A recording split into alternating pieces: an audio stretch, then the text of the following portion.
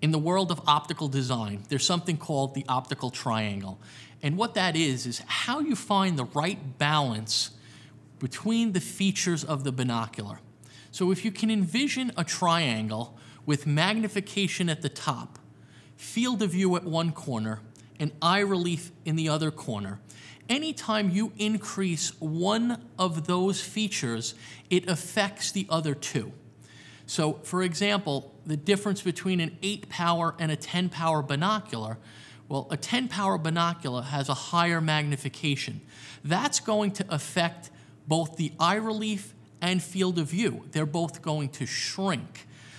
The lower the magnification, the wider the field of view, the longer the eye relief, generally speaking. So finding the right balance between those features is extremely important, and that's where Track shines. The products that we provide you are going to give you a great balance between those features. Great eye relief, wide field of view. If you're looking over long distances, a 10-power binocular might be a great choice for you.